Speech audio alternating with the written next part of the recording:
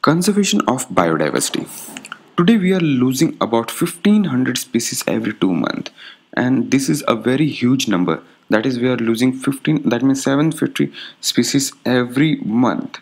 It is impossible for nature to compensate for this rapid loss, and therefore it becomes extremely important to conserve this threatened biodiversity.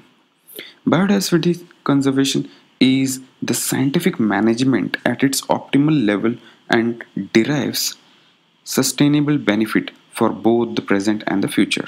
And there are only two ways of conservation of biodiversity. One is in situ and one is ex situ. In situ means on site, while ex situ means off site conservation.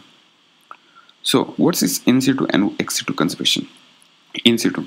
First of all, protection of species in their natural habitats is considered as in situ conservation.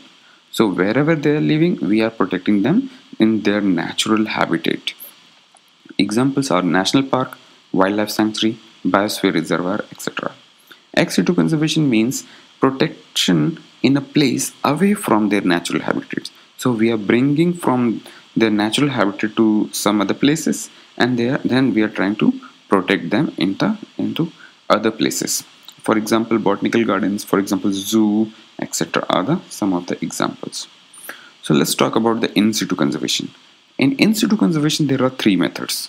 One is national park, second is wildlife sanctuary, and third is biosphere reservoir.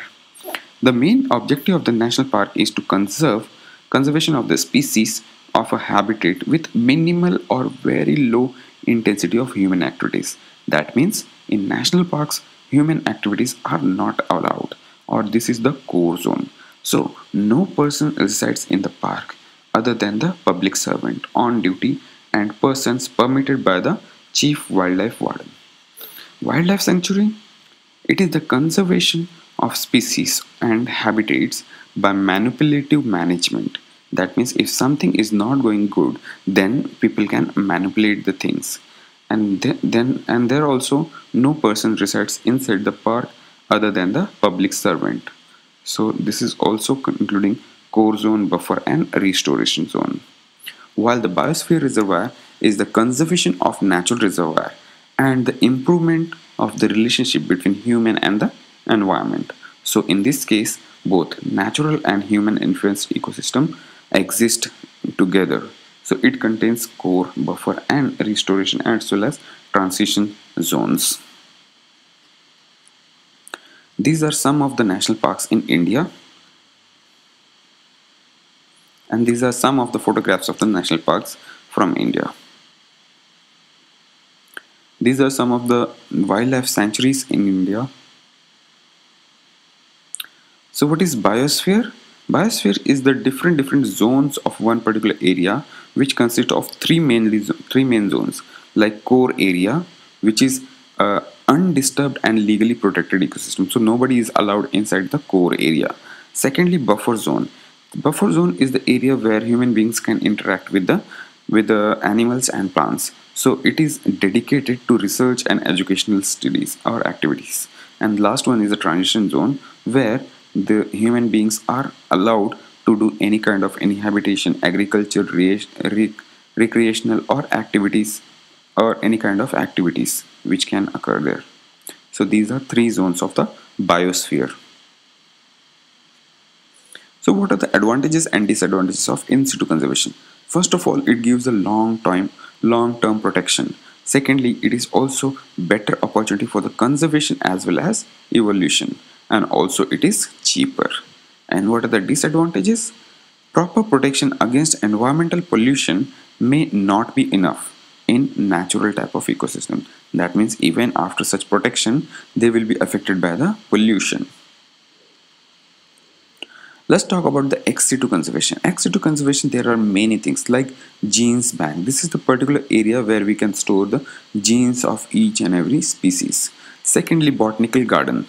These are some of the gardens where we can conserve the plants from different geographical areas.